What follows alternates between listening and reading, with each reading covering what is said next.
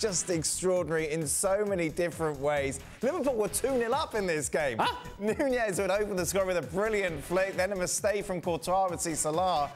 They make it 2-0, and then it was just all about Real Madrid. Brilliant goal from Vinicius Jr. Alisson then lost his head, cleared it off Vinicius Jr. to make it 2-2. Defining moment, you have to say, just after the break, Militao with a good header, but Liverpool's defence falling asleep as Real Madrid made it 3-2. Then it's a brace from Benzema, deflected goal for the fourth, then a brilliant finish led from Modric and Vinicius Jr. would see Real Madrid win by 5 goals to 2. Just leave that graphic up. It's just, there's so much to talk about, but just from someone who doesn't have a horse in this race, I'll start hear from Stevie in a moment. It was so much fun, wasn't it? It was just brilliant. Well, I had more fun every time I turned to you and went, because we were watching it here. Yes, yeah. We knew he was at home, and every time Sam Hartman went, he's shouting at the telly again. Yeah, he's screaming at the TV. It's going to get worse. Look, just quickly, Liverpool started the game like their old self and then quickly morphed in to the new Liverpool of what we've come to expect, certainly this season. Had a great opportunity to strangle this Real Madrid side that haven't been playing well, and just, you know, made too many mistakes. You know, the Vinicius goal didn't get close enough. The keeper, he's just got to clear it. And so, yeah, Real Madrid were clinical, absolutely clinical in the second half. They were exceptional after the break. Stephen. I've been trying really hard to not be... Sitting watching it, it felt like somebody was ripping your guts out. Wow. Honestly. And at the end, I don't think I have ever in my life heard an opposition group of fans olaying at Anfield. Ever. I don't remember it. I'd love to know if this is the first time ever. And it kind of tells you the story of how good Real Madrid were. Yeah. But it tells you the story of how bad Liverpool were as well. And I think the goals sum up both sides. I think the first goal and the last goal sums up Real Madrid. You know, the first goal kind of comes from nothing. Liverpool seemingly in control. And it's just a bit of... It's just the style that Vinny is. You know, yes, you can argue he should have been closed down better, but he's got a little window to put the ball in, and he finds it, and all of a sudden, they're back in the game. The second, third, and fourth are just... I could be here for 20 minutes talking about the mistakes. Right. But then the fifth goal shows you the brilliance of Real Madrid. I mean, from one end of the field to the other, effortless, great passes, the perfect passes, the right pass, picking the right player to play it to. That was the Luka Modric run into Vinicius Jr. laid it off to Benzema. Again, it comes about from a throw-in. Yeah, but from when they get it, though, I get that. It's just smooth. And then to top it all off, the finish. You know, Benzema dummying the goalie, dummying Gomez again. There's still 2 people on the line, and he's still 12 yards out, and he just picks a gap between them. I mean, so all the goals kind of sum up both sides, the good and the bad. Carlo Ancelotti mentioned it after the game. At 2-0 down, Real Madrid don't lose their heads. Right, and that's true for Real Madrid, but it's not true for most teams, even in this competition. And I must say that at 2-0 down, I wasn't exactly sitting back and saying, nah, that's all right, Real Madrid got this. They're coming back. They're going to score 5 goals. It didn't look like it because Liverpool, we saw from them that they were pressing high, that they were forcing Real Madrid into mistakes. Real Madrid looked uncomfortable with the high press. Camavinga is slipping all over the place. They're losing the ball in bad areas, and you're thinking, my goodness, Real Madrid looked bad. And how quickly did it turn? Yeah. And I think it's to the credit of Real Madrid, but we also have to point out the level of confidence or lack thereof for Liverpool. When it started turning, when it started going in the direction of Real Madrid, it's like somebody pulled the plug on Liverpool. And then Real Madrid took over, and the real quality of elite-level sort of player. And we're talking about Modric and how he gets on the ball and he knows exactly what he wants to do in the midfield. The work rate of Fede Valverde. How relentless Vinicius Jr. is down the left-hand side. The qualities of Karim Benzema getting in spaces where he can keep the possession of the ball. There is so much to like about Real Madrid in this performance. And I know that we have seen Real Madrid perform at a high level in Champions League before, but this is as good as I remember Real Madrid playing in Champions League over the last few seasons. And they have won Champions League. But this performance in the context of being down 2-0 and the manner in which they came back and how dominant they were in the second half, this was outstanding from Real Madrid. It really was something. I mean, I don't. It's hard to gauge how Liverpool can go from being so dominant in the middle of the park early on. Fabinho, Bajcetic getting so much space, Gakpo dropping in there, and then it's almost like the goal just completely destroyed them. It's like they knew what was coming because it's happened to them so many times this season. They've just crumbled. Defensively, they've been poor. Then all the spaces opened up, and against Real Madrid. Come on, you know, Camavinga had a poor start to the game, then got better, and then once Modric started to control it, but you just can't keep making those mistakes. And it's, you know, we've seen Alisson do this before. Yeah, we had a mistake from Courtois, but guess what? His teammates bailed him out. Yeah. Alisson's didn't, and we've seen him do this season, taking chances. I mean, even the 2 goals that the goalkeepers get stick for. Yeah. It's a lot easier to understand the Courtois one because the ball he gets back, his first touch is here with his chest. So the only thing that's going to happen is the ball's in the air. He's waiting for it to come down. He's got Mo Salah running straight at him.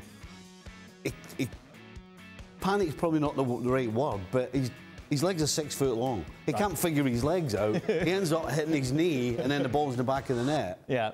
And as much as it's a howler, you can kind of understand it. Right. The Alisson one was the first time that I shouted at the TV. Okay. First and only time throughout the whole game? Absolutely. Oh, what? Because it's... Run the tape back on that. Because it's the worst way to lose a goal. It's a bad decision. Right. This is not he's unlucky. This is a terrible football decision from somebody who at one time was the best goalie in the world.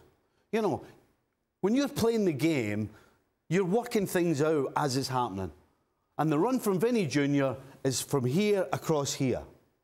And a football brain tells you, you go the other way. Right. He doesn't do that. He tries to make that pass, which tells you either he's panicked or, you know what, his confidence is shot as well. What I thought was interesting, OK, you got your team together at 2-2 at half-time. Right, we're still in this game. Just keep it tight at the back, keep it sensible. And within, what, the opening 2 or 3 minutes of that second half, it was too easy, wasn't it? Well, that's when the individual mistakes start. I mean, the individual mistake from Alisson is, in my opinion, is the game changer. Right. You know, the first goal, you can kind of get over it because it's just a piece of ability. There's 5 and 6 defenders around Vinny. But the second goal, I think, absolutely pulls the stuffing out of Liverpool. And the third one is down to a player who's not good enough to produce at this level, and Joe Gomez. The free kick he gives away is absolutely schoolboy stuff. And yes, you can argue, Craig's talking about the free kick, the way they were lined up, where they can't see the ball, they're not side on. Yes, you can look at that. But it always starts somewhere. And Joe Gomez was in the middle of everything that went wrong for Liverpool pretty much, along with a few others. So when your group as a unit is lacking in confidence, and then you add to the fact that some players, ability-wise, can't perform to the right level at this level, things happen. I thought it was clear to see a difference in level of quality, just overall quality, at this point in their careers in the midfield. And while the first 20 minutes, and Craig just mentioned it, the first 20 minutes, you're looking at Liverpool and you're seeing a different level of energy. You're a different type of urgency from Liverpool. Whenever Real Madrid actually got a hold of the ball and actually slowed the game down to the pace that they wanted to play it, and they started knocking it, it's almost like Fabinho can't quite get there anymore. Jordan Henderson can't get there anymore. Bajcetic is not getting close. They didn't even get close to challenge Real Madrid. And that's the part that I thought was really concerning from Liverpool's perspective, is that it's not lack of work. It's now they can't get there. Right. Right? And so we can point out the mistakes, and the mistakes were very clear. But the level of quality right now, currently, that we're seeing between what Real Madrid can produce through the midfield and what Liverpool were trying to produce, certainly in the second half, is just, we're talking about elite level and a team that is where they are in the Premier League. And that's how they played in the second half. That's what we saw in the middle of the park. And when you're talking about Modric and Valverde and Camavinga, and whenever Benzema drops in, you're not going to win. You're not going to stop it. And they didn't stop it. And to the point that Stevie was making earlier on, to hear the electric nights of Anfield that we have heard in the past, in the club era, to hear that stadium quiet and all you're listening to is Real Madrid fans just yelling after every pass that Real Madrid completes, that is something, even by the standards that Liverpool have set this year, that is something that I was certainly not expecting. We can talk about, we keep hearing about throw-in coaches and set-piece coaches and whatever that entails. To go back to that Gomez mistake, the body position of at least 5 senior players. Yeah, it's for the third goal, yeah. Third goal, Militao, is not even under 12 schoolboy level. To have a ball over here and everyone's facing that direction, every one of them, not one of them, Militao's here, I can see the ball. Like dominoes, weren't they? And I've got my hands here like that. I'm blocking every player that's near me, I'm blocking and I'm watching the ball. My head's on swivel. They're facing the ball. That's, you know, you're taught that as a kid. But these are players who've been part of this Liverpool success over the years. Why? Why do we see these errors? Why do we see it all? No, I mean, the head's gone. You can't. The body position is just terrible. And you give Luka Modric an inch, and he sees it, and Militao sees it. It's absolutely brilliant. That's taken nothing away from Real Madrid. I tell you what, once again, I know we've talked about it before, I think one of the best players in Europe, and I mean this in all sincerity, to have in your squad has to be Nacho. I mean, arguably he did a better job when he came on than Alaba. Yeah, I think Alaba must have been carrying an injury because he got done about 4 times early on before he came off. But my point is, that guy, and we've talked about him before when he's had to come on or he plays and anywhere, you put him in the middle of the park. Yeah. Well, he's a footballer, isn't he? Yeah. Actually, it's unbelievable. Actually, you can say that about Real Madrid. That's really the difference. Liverpool, at their best, we can see now that the way that Klopp wants to play, we see it now that it heavily relies on the pace of the game and the closing down and the running. Whereas Real Madrid, it's about football. It's about moving the ball. It's about running. It's about picking the right pass. It's about making the right decisions. It's not about has to be 100 miles an hour. Right. Because when Liverpool are doing it... It's about playing football. It's about playing football. So what happens now, Stevie? Is this kind of a defining moment? Is this the end of an era for Liverpool? This team needs... This team, and we disagreed there last week about this, Craig and I. The middle of the park needs an overhaul. 100%. You know, we saw in flashes... And we spoke about it coming into this game, that Nunez and Salah at the weekend looked as though they got a bit of a spark back. And after 15, 20 minutes, it's the same story again. We saw it, right? So, you know, he's still got plenty to work with. He's still got Diaz to come back. He's still got Jota. So going forward, then that looks fine to me. The forward line, I'm not worried about. Really, Stevie? Like Salah, second half? I mean, Dan, he's not at his best, but let's be honest, he's still got money in the bank. He still has some money in the bank. And in the realms of things, the middle of the park and the back line is pretty bad, pretty shocking, pretty shambolic. You know, if you're playing Gomez and Alexander-Arnold, and again, he's got a decision to make with Alexander-Arnold. Because, again, you see this guy whipping balls in tonight, and you're like, what's a ball? But he has zero idea of how to defend. And if you put him next to somebody else who's got more of an idea but isn't good enough, then half of your defence is done. When Klopp is going to be looking over his shoulder at what Chelsea are spending, City spend, Manchester United potential, do you think part of him is think, maybe I've done everything I can at this club? And would you blame him? It depends if he gets... Look, there's no question that they have to replace players, right? You need 300 million to start. Right. Well... he's not going to get that. Well, and I can't answer that question, Dan. You know... Would you resent him if he left? Yes. Yeah. In what sense? I can't believe he's leaving us. The Titanic's sinking and he's jumping ship. Yeah, I would much rather that he went, OK, maybe you're not going to give me 300 or 400 million, but at least give me a couple of players and let me try and work with what I've... Not completely with what I've got. Let me try and hopefully maybe some of these younger guys, I'll take a step forward. Let me bring a couple of guys in and let me work with them. And if he does that and it doesn't work, then I'd be fine with that. But if he turned around and went now, I would think less of him. I still think he's been fantastic. Right. He's obviously a great coach, great manager, but I wouldn't like to see him leaving right now because, as you said, when the ship's going down, you know, I think... If they get walloped at the Bernabeu and the season peters out for them, yeah, in terms of the Premier League, they're kind of hanging on to some outside chance of a top four. I mean, I'm stretching it there. But if they get walloped over there and it continues to go down and he's not getting vibes from ownership or the potential sale of the club or the sale of a majority shareholding, he might think about it in the summer. He might.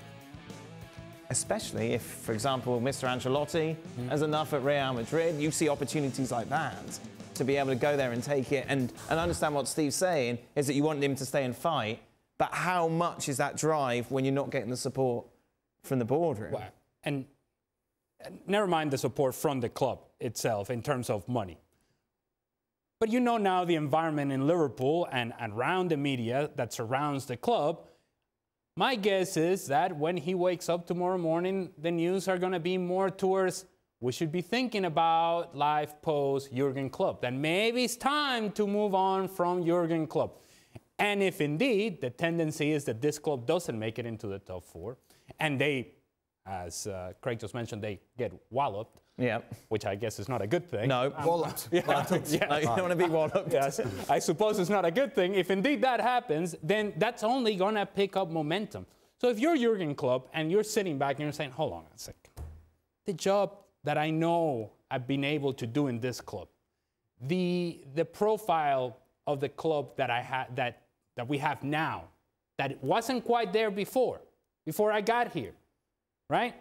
It's a team that not only has won Champions League, but was competing year in and year out to win the league and win Champions League. We weren't there before when I got here. At some point, you got to sit back and go, really? Right. This is the treatment that I deserve? And that's why if he were to walk away under those circumstances, my feeling wouldn't be one of resentment. If I were a Liverpool fan and I were part of this club, I would try to hang on to Jurgen Klopp for as long as I possibly can, not push him out. I think this is a unique manager who right now is in a unique position because the team and the transition from the team that he had to the team that he wants, we're right in the middle of that transition. He's not handling it very well. The players are not handling it very well. The board is not handling it very well. Somebody has to be able to make a smart decision and say, here, we have a really good manager, a world-class manager. Let's not push him out. Let's make sure that we do enough to put our arms around him and make sure that he stays with the club. If anybody thinks about pushing him out, they are off their rocker. Right. I mean, I feel awkward talking about him getting the sack, to be honest, because... Well, he won't. Because he shouldn't. Well, he won't. He shouldn't. No, but the only people that are talking about getting him sacked the press are just social radio phone-ins. Yes, in yeah, the UK exactly. And social media. Let's get more reaction, shall we, from Anfield. Gemma Soler was there for us.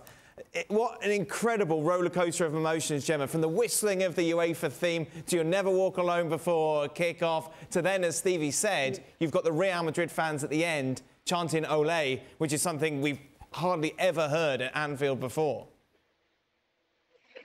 Hello, Dan. Yeah, it was such a roller coaster, an amazing game, a thrilling match. It had absolutely everything, such a vertical, offensive spectacle in the first half. And then after the break, I think Liverpool showed that they are a mentally weak team. I don't know what happened in that locker room, but the body language of the Jurgen Klopp men in the second half, it looked like they were doubtful. They never believed they could come back again and score another goal and pass through Real Madrid. I can understand that Real Madrid is some kind of nemesis of this red squad, but it was an absolutely a roller coaster for the Liverpool fans, that they started so strong with a "You'll Never Walk Alone," with chanting so much, bringing that 2-0, and then they saw like the Real Madrid scored 5 goals once again. Real Madrid passing through over them. There's one thing I really like it at the end. You were mentioning the "Ole Ole" chanting from the 1,400 Real Madrid fans, but at minute 85, and I'm saying this because you were talking about what's going to be happening, of course, with Jurgen Klopp and stuff, but the Anfield started singing again "You'll Never Walk Alone." They just saw 5 goals in a row of Real Madrid. They were trashed 5-2. They were losing, and they managed to try to help the team, because a goal could mean that maybe they have a chance in the Santiago Bernabeu. This never happened. And I think now I understand why this team, with such a talented squad, they are 8th in the Premier League, and they are a disaster in the defensive side. They were unable to do the high pressure that we used to know from Liverpool, and at the end, this really bad result. And for me, the key is what Thibaut Courtois just explained us in the mixed area. He said that they were patient, and they are a very strong mental team. They just came from winning La Liga and the Champions League, so they can be patient because they already won everything last season, and they can be patient and wait for their chances. They did, and they succeed in another magical night for Real Madrid in the Champions League. Yeah, no, just add it to the list. Craig, how impressive is it to have that mental capability, that confidence in yourself as a side, that even at 2-0 down, there isn't a kind of panic?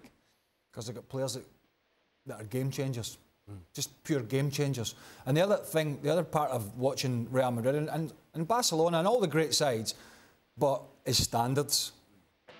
If one of those players gives the ball away easy possession, oh my God. Right. They're told about it. Yes. So they are, when they hit the straps and they got themselves back in the game, they puff the chest out, they're so good in possession, they've got so many game changers, they kept the ball so well through that second half. It just frustrated Liverpool. And it's standards. They've set themselves such high standards. You see Modric going around the field, keeping the ball, little 1-2s, Camavinga growing in confidence, Valverde's work rate.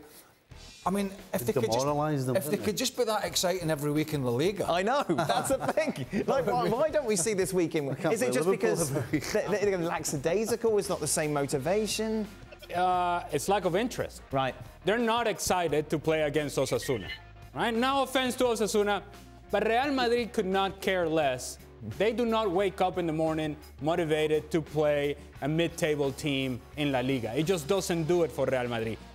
This moment, this night, this is what this club lives for. And you can see it in the players. We have not seen this level of play from Real Madrid in La Liga. And we watch this team play every weekend. And every weekend, we come into halftime of games thinking, well, I don't know. They're in trouble. I don't know where they're going to get the productivity from. What's going to happen if Benzema is not healthy? What's going to happen? This guy's not playing well. That guy's not playing well. They've been inconsistent. And then they show up tonight, down 2-0. And Gemma just mentioned the word patience there, and that Thibaut Courtois, which, by the way, it's amazing that Thibaut Courtois is the one saying that we're good because we're patient. Nobody would have been patient with that sort of mistake.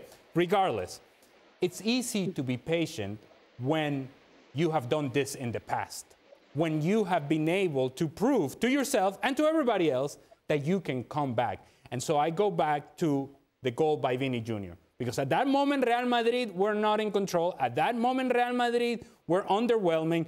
They seemed uncomfortable. They couldn't quite keep possession of the ball. He scores that goal, and it just changed everything. The whole feeling for Real Madrid, it's almost like, okay, all right, we're here. We're interested. This is a game for us, and this is when we take over. You saw that reaction from Real Madrid. You saw totally the opposite from Liverpool. You always talk about a culture. Right. And a culture's built from the first day of training.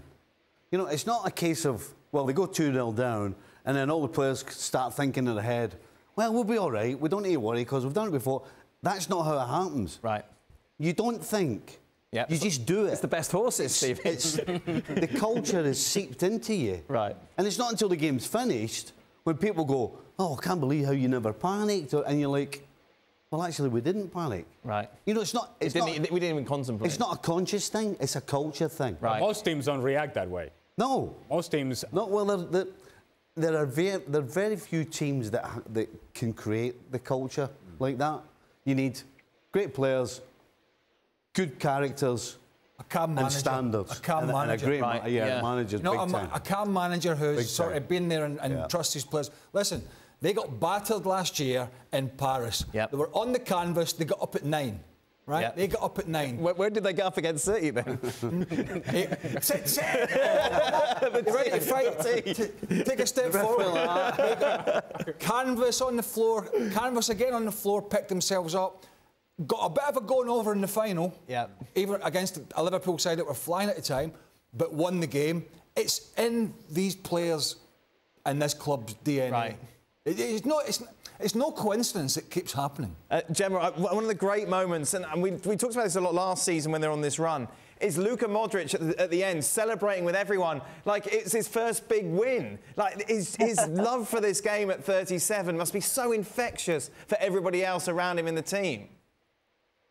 Yeah, because I mean, he mentioned he's in the team of his life. He loves Real Madrid. It's like he was born in Chamartín, just next to the Santiago Bernabéu. He feels it so much, and he's an animal competitive. He loves winning. He loves doing it over and over again, and he loves, for example, remembering that last season. Everyone was criticizing him and Cruz and so much Real Madrid. No one gave Real Madrid like one of the main candidates last season, and they did this over and over again, and he enjoys it so much. So yesterday he was the star of the press conference, and he said that like, I mean, last season you were saying we were dead. We had no more chance in the Champions League. You did the same this season after the World Cup. And yeah, he recognized maybe he rushed too much in coming back to the team because he's 37. I think sometimes he forgets that he's 37 and he wanted to come back just after the World Cup, and the physicality of himself and the team was not good enough. But I think after winning the Clubs World Cup, they have that winning mentality back again, and they have not that pressure of having to win because himself and all this team have already won everything, and they have done it so many times, so they know they can do it, and that's what it showed here in my back in Anfield, just in front of the cup, that they were 2-0 down, but they just were patient. They did their game. They did no more mistakes, and they managed to get 5 goals in Anfield. Actually, 3-0 was the worst defeat of Liverpool in the European Champions League. It was 2014 against Real Madrid. 1 is against 3-0, 3 goals different. 2-5 against Real Madrid. It's like they have some kind of trauma, and when they see Real Madrid, their legs start to shake, and they don't mentally believe they can beat Real Madrid. One more thing about Luka Modric. Conversation, rumors going around, and his contract renewal. And I don't think it's a coincidence that things have been said by Carlo Ancelotti to the effect of we're going to have to rest some of the guys, we're going to have to rotate because we're in a moment in transition, and players like Tchouaméni are going to get an opportunity, and Camavinga are going to get an opportunity, and Florentino Perez, is he going to give a new deal to Luka Modric or not? Yeah, see, Florentino, I'll answer the question for you. You need to give this guy a new contract. It's like that 5th goal is just so brilliant. Not only the run, but then just the perfect ball into Vinicius Jr. And actually, what you were just talking about, a guy who's 37, you think he acts like a kid. Yeah. Did you see them all dancing after they scored the goal? Yeah. I mean, all of them. They were like a bunch of schoolboys. Yeah. That had just won the cup as 10-year-olds.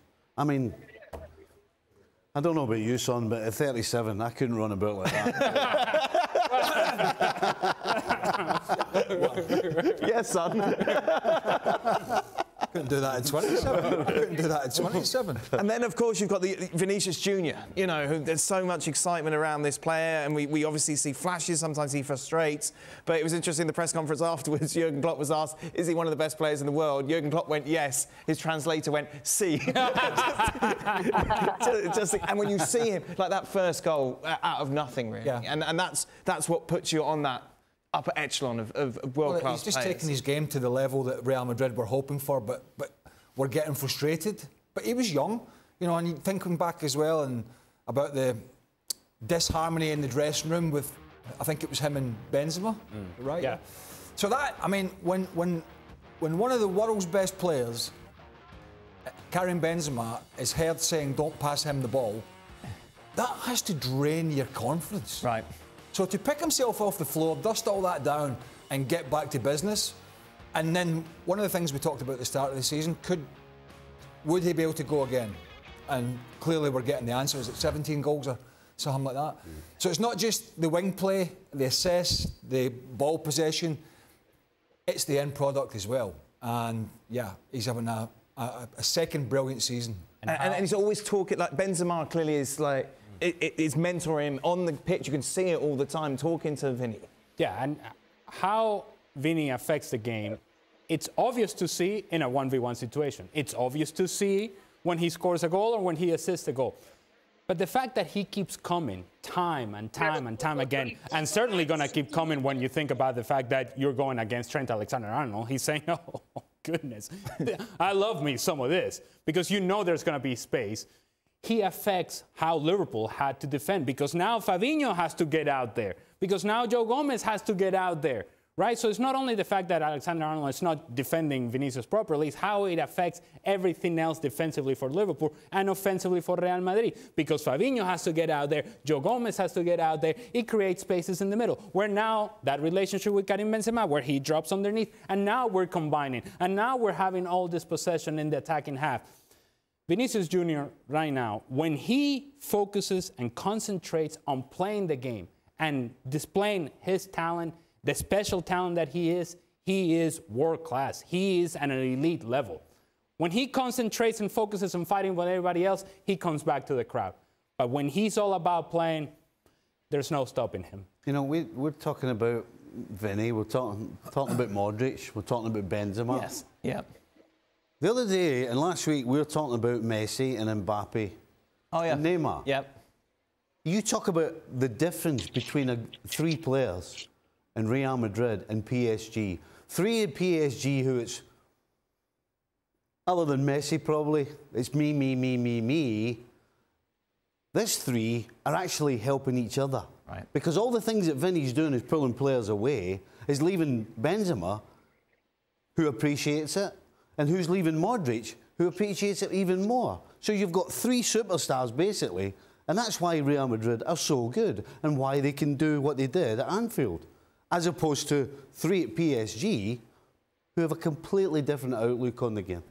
Last word to this to you, Gemma. How many have they won? 14? Is it going to be 15 for Real Madrid this season? I mean, you never know with Real Madrid, but I think last season nobody would point them as not even a candidate at the very beginning, and not in the last 16, and as one of the main favorites. But you never know with this team. I mean, they have this a strong mentality, especially when they play the Champions League. When they listen to the Champions League music, it's like they turn into something, they put the competitive level in another stage. So you can never say Real Madrid are not a candidate. With this mistake last season, you can never forget that they already won 14.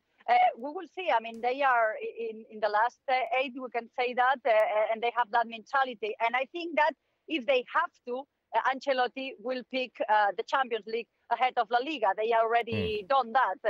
For example, the last weekend in El Sadar, when he rotates the team to be ready for that game, for this game, and they did good. So why not? Then with this team and the Champions League, anything can happen. I've seen that movie at least 14 times. Thank you very much, Gemma. Hey, still the second leg, Stevie. Yep. Who knows? Yeah, funny.